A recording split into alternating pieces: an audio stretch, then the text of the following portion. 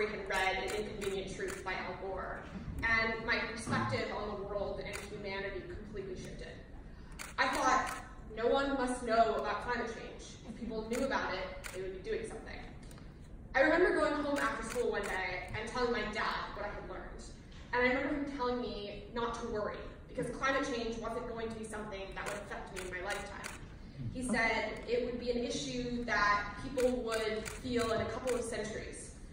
And by that point, we would have solutions to fix the problem. That was almost 8 years ago. And now, the problem has worsened more than anyone could ever have imagined. We have just over 10 years to take action before we see irreversible effects of the climate crisis. And that action must begin in the next 18 months, or we will see climate catastrophe that we can't even begin to understand. Climate change is real. I live in Los Angeles, and for 2 weeks last year, the sky was filled with smoke from the Woolsey forest fires that wiped out nearly 100,000 acres of land. There are still 1,300 people missing in the Bahamas from Hurricane Dorian. Farms in the Midwest were destroyed from flooding this spring. This is climate change, and it still can get so much worse.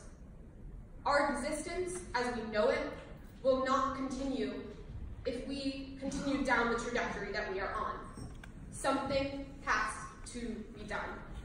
Elected officials and world leaders have shown us that they do not have the courage to take the action necessary to save our planet. And so we must tell them. We must show them why it's important. Climate change can be overwhelming. It can be scary to the point that all you want to do is block it out. But we can't.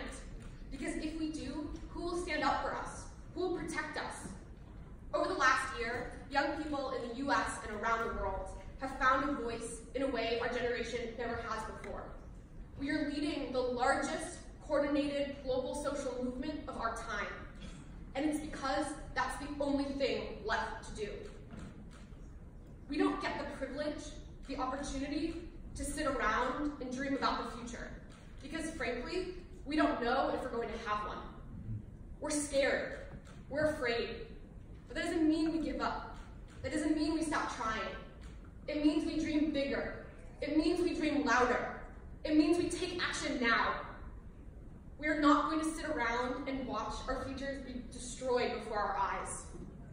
My organization, Future Coalition, our goal is to provide connective tissue between youth-led organizations working to create change in their communities. For the September 20th climate strikes, we brought together the leading youth-led climate organizations in the US as part of a climate strike coalition to ensure that collaboration was happening on every level and that we were unified in our vision and message for the strike.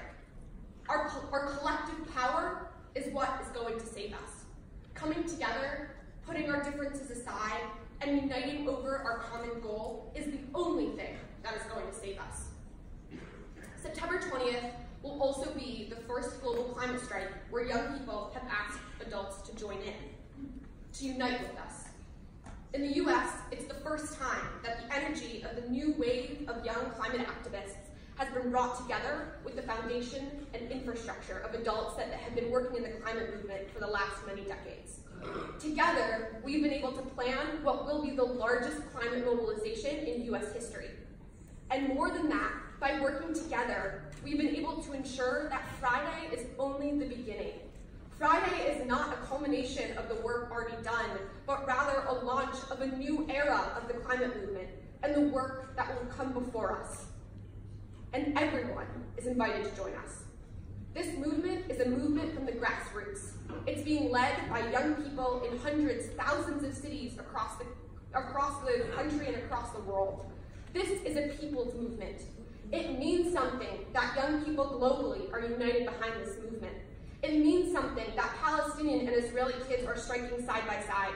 It means something that young people are skipping school to stand up for the right to have a future. The solutions are out there. There is still time to do something. There is still time to restore our climate. There is still time to fix what we've broken. But we must act now. 8 years ago, my dad was wrong when we first talked about climate change. He didn't know. Most people didn't know. But now he does. And so do you. And so there aren't any excuses anymore. My dad will be striking this Friday for me and my siblings because he knows he has no other choice. And now it's time for adults across the world to follow in that example. Strike for your kids. Strike for your grandkids. Strike for the kids that live down the street from you. Because we need you. We need each of you. Our collective power is the only thing that is going to save us. And so it's up to each of us to make the choice, to choose to fight.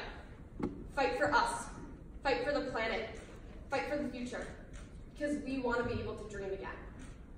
Thank you all so much, and I hope to see you out in the streets on Friday.